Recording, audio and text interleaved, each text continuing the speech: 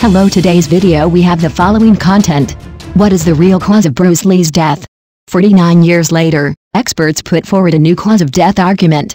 People around the world who heard the news were deeply saddened and shocked. It is unbelievable that such a strong man with a strong physique and proficiency in martial arts could suddenly pass away. Suddenly, all kinds of speculations came like a tide.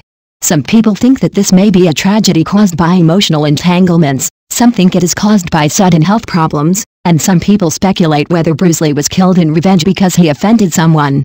Although these speculations are varied, the core is to explore the possible reasons behind Bruce Lee's death. Obviously, it is difficult for the public to accept such a simple explanation to end the brilliant life of a superstar. So, what is the real cause of Bruce Lee's death? And after 49 years, are the new cause of death arguments put forward by experts tenable and can withstand scrutiny? To realize our dreams, we must be down to earth and work hard. This is not just a slogan, but a truth that we need to prove with practical actions. Whether it is learning new knowledge, improving skills, or facing challenges and overcoming difficulties, we need to work hard. Only in this way can we gradually approach our dreams and finally realize them. So, don't be afraid to work hard, because only through unremitting struggle can we make dreams shine into reality. Bruce Lee, the martial arts superstar, is like a bright light of the Chinese in the hearts of the Chinese people.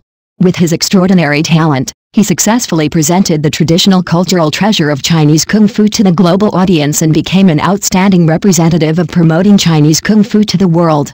On the list of 100 most influential masters of the 20th century carefully selected by Time magazine, Bruce Lee's name is like a bright star, shining brightly, not only illuminating the international stage, but also making countless Chinese people feel extremely proud. Bruce Lee is undoubtedly a model of the times that people deeply respect and often miss. His influence spans the long river of time and has become an eternal role model in the hearts of countless people.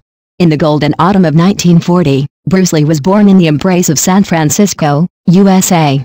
His father, Lee Hae-kwon, is a highly respected Cantonese opera master who has deep connections and rich resources in the entertainment industry. Before Bruce Lee opened his eyes to see the world, he was invited by his father's friend to play a baby star in the movie Golden Gate Girl. This is really born with a halo, which makes people have to sigh at his extraordinariness. This incident quietly planted the seedlings of Bruce Lee's dream of acting in his heart, laying the foundation for his future entry into the entertainment industry. Time flies, Bruce Lee's family returned to Hong Kong, and since he was 8 years old, he has entered the film and television industry and participated in the filming of many movies, and most of the roles are inseparable from the martial arts scenes he is good at. Fortunately, Bruce Lee has been practicing martial arts under the guidance of his father since he was a child, and he has a considerable understanding and experience of the skills of Kung Fu. In the process of growing up, Bruce Lee gradually developed a strong interest in martial arts, even to the point of wanting to give up his studies and devote himself to martial arts practice. His love for martial arts is so deep that he once dreamed of becoming a real martial artist. Soon after, Bruce Lee got into trouble because of his love of fighting. Once, he accidentally hurt a classmate in school, and the school decided to expel him because of this behavior. Bruce Lee's father was so angry that he had already made up his mind to send his son back to the United States, and he also made it clear to Bruce Lee that he would not pay for him to continue studying. Bruce Lee suddenly felt uneasy. He had no money on him, so he returned to the United States alone. He worked and studied at the same time, and his life was quite tight. In order to increase his income, he used his free time to open dance and martial arts courses to teach students skills to supplement his family income. Bruce Lee was a talented person who learned quickly. Through unremitting efforts and continuous learning, he successfully entered the gate of Washington State University. In my sophomore year, I opened the Junfeng Guoshu class, which attracted many students who were passionate about martial arts to sign up for the course. In 1966, Bruce Lee was lucky enough to get the opportunity to perform in the movie The Green Hornet. He cleverly presented the charm of Chinese Kung Fu on the American big screen. This move not only made him instantly widely recognized, but also made his name resound through the sky, truly realizing his road to fame. In 1971, Bruce Lee responded to the call of a Hong Kong film and television company. He chose to return to the land where he grew up and starred in an exciting action film called Fist of Fury. In this movie, he fully demonstrated his martial arts talent and superb acting skills.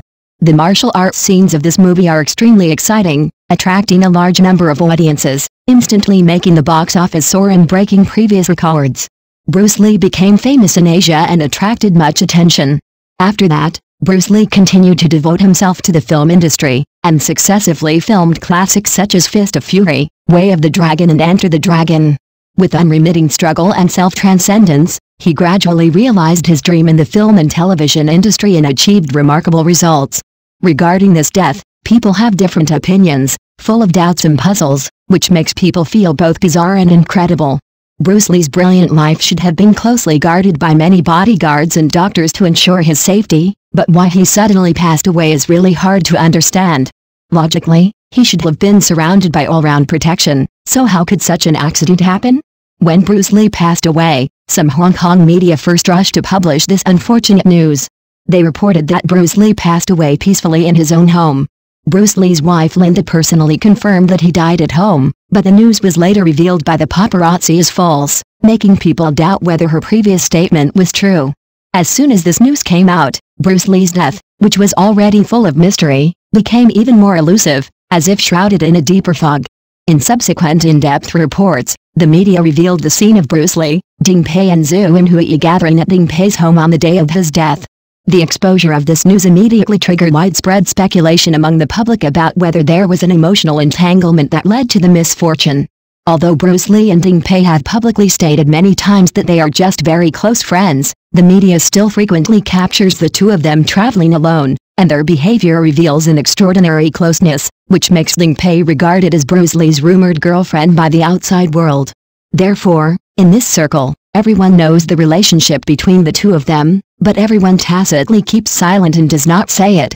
This relationship is like a tacit understanding that does not require words, and everyone knows it. There were paparazzi following closely and found that Mr. Zhu Enhui left alone that night, while Mr. Bruce Lee did not show up. When everyone saw Bruce Lee again, he had unfortunately passed away, and his body had lost temperature and became cold.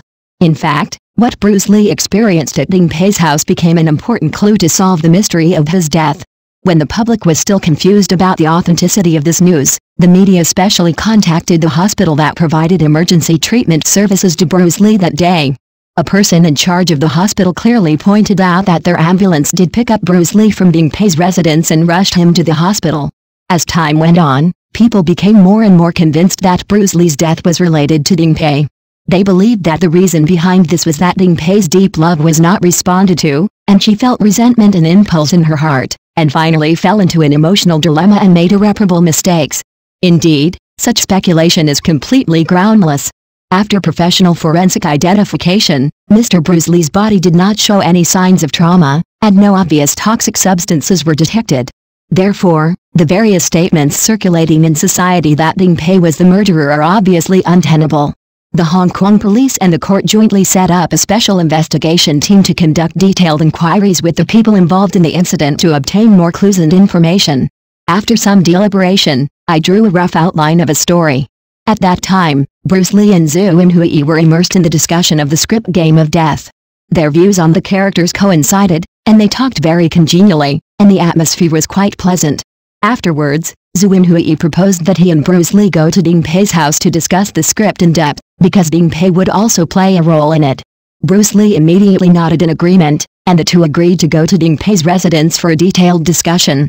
After arriving at Ding Pei's residence, the three of us once again discussed every detail of the script in depth, as if we were in the world of the play, personally performing our respective roles over and over again, in order to test and adjust the performance effect. Just when everything was going very smoothly, Zhu Enhui suddenly received a call saying that there were some urgent matters at home that needed him to go back and deal with immediately. So he apologized to his two friends, politely said goodbye to Ding Pei's house, and returned home first. Now, only Ding Pei and Bruce Lee were left in the room, but unfortunately, Bruce Lee had passed away. Therefore, the narration of the incident that we can hear next is all from Ding Pei's oral narration alone. As for the credibility of these narrations, we still need to further verify and consider them. Ding Pei revealed that after enjoying dinner, the two of them sat down again to discuss the script in depth. Bruce Lee not only shared many of his own unique insights, but also carefully gave valuable suggestions for Ding Pei's role. Suddenly, Bruce Lee covered his chest tightly, and his body bent and squatted unconsciously. He whispered that he felt something was wrong with his body, and his chest felt stuffy as if it was pressed by something heavy, and his head also had a dull pain, which was obviously uncomfortable. Ding Pei thought that she should ask a doctor to see Bruce Lee's condition, but considering that the doctor's residence was quite far from them, and Bruce Lee's sleep quality had been poor recently, and because of the busyness of the previous period of time, his body was exhausted, so she decided to give Bruce Lee a painkiller to relieve it first. After taking the medicine, Bruce Lee lay down in the bedroom with peace of mind and fell asleep. Ding Pei enjoyed the wonderful TV series alone, and then went out to buy some small items for daily use. When I got home, I found that it had been more than an hour since Bruce Lee took the medicine, but the room was quiet and there was no sound. Ding Pei guessed that he might be too tired, so she didn't disturb him and fell asleep first. Until almost 11:30 in the middle of the night, Ding Pei wondered if she should ask Bruce Lee if he had dinner and when he was going to come home. So she quietly walked into the bedroom and gently called Bruce Lee a few times, but unfortunately, the room was quiet and there was no response. She felt that the situation was not good, and hurriedly pushed Bruce Lee hard, hoping to wake him up, but unfortunately, he was still asleep. Ding Pei immediately called her private doctor and urgently called an ambulance. The doctor rushed to the scene and immediately started emergency treatment and tried to perform cardiopulmonary resuscitation several times, but unfortunately, these efforts failed to save his life. When the ambulance arrived at the scene, the medical staff quickly launched emergency treatment, but unfortunately, all efforts failed to save him, and Bruce Lee still lay there quietly without any response. Ding Pei stood there, her eyes dull, her heart full of disbelief. Recalling that she was still discussing the script with that person in the afternoon, in the blink of an eye, he was lying quietly on the operating table, covered by a white sheet. This scene seemed to tear time apart, making her feel that things are impermanent, as if a whole century had passed. Not long after, Bruce Lee's wife Linda arrived at the scene. She caught a glimpse of the doctor's handwriting on the death certificate, and tears suddenly burst out and she burst into tears. The hospital corridor was filled with a sad atmosphere, and everyone felt endless regret and reluctance for the death of this big star. At this point, we have given the public a preliminary answer, but the real reason for Bruce Lee's death is still shrouded in mystery. The public is still eager to uncover this final mystery and continue to investigate. Deepen the body of the deceased and find the hidden truth. When faced with such a sudden death, our most reliable way is to perform an autopsy to explore and reveal the truth behind it. In this way, the body of the deceased can provide us with valuable clues and answers. However, as a highly regarded superstar, the news of Bruce Lee's autopsy naturally caused an uproar. When fans learned about it, they expressed their opposition passionately, and they were eager to find a way other than autopsy to uncover the key to this mystery. When it came to the autopsy of Bruce Lee's body, his wife Linda and son Brandon Lee actually had reservations and did not fully agree with this approach. Indeed, although it sounds a bit unacceptable, in order to uncover the true veil of death, we must conduct a detailed autopsy on the body. This step is not only necessary, but also directly related to clearing Ding Pei of suspicion and restoring the truth. Linda finally decided to allow the autopsy with a heavy heart and desperation. She then issued a sincere press statement to explain in detail the reasons behind this difficult decision to her fans and moviegoers who love her around the world. Soon after, a meticulous examination of Bruce Lee's body showed that in addition to the remnants of food, trace amounts of marijuana were found in his stomach. However, the amount of these substances was very low and was not enough to cause death. The forensic doctor conducted a thorough examination and found the presence of painkillers in the process, which were exactly the same as those used by Ding Pei for Bruce Lee. This drug is not suitable for everyone to take, and it contains ingredients that may cause allergies.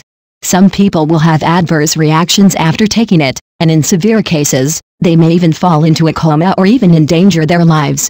Therefore, it is important to know whether the individual is allergic to the drug before using it. For Bruce Lee, it is obviously unwise to take this drug. So, can we infer that Ding Pei indirectly caused Bruce Lee's death to some extent?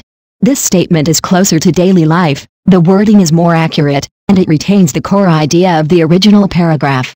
Due to the lack of conclusive evidence to show that Ding Pei did it intentionally, the court could not make a guilty verdict against Ding Pei. This means that under the current legal framework, there is not enough reason to determine that Ding Pei's behavior was intentional. Therefore, the court had to make a decision that Ding Pei could not be convicted. However, Bruce Lee's followers blamed Ding Pei for his death. Some emotional fans even ran to Ding Pei's door, constantly surrounded her, and made groundless accusations and insults to her. Such behavior is really sad. Ding Pei's life suffered a huge impact due to this series of events. She was soon overwhelmed by doubts from all sides and finally decided to leave this glamorous entertainment industry and return to ordinary life. The cause of Bruce Lee's death is still an unsolved mystery. In order to calm the doubts in the public's mind, the staff of the group issued another announcement, stating that they will continue to delve into Bruce Lee's daily habits during his lifetime, striving to unravel this mystery. Thank you for watching the video. Please leave your opinion in the comments section. Don't forget to press the channel subscription button. If this is the first time you watch a video on the channel,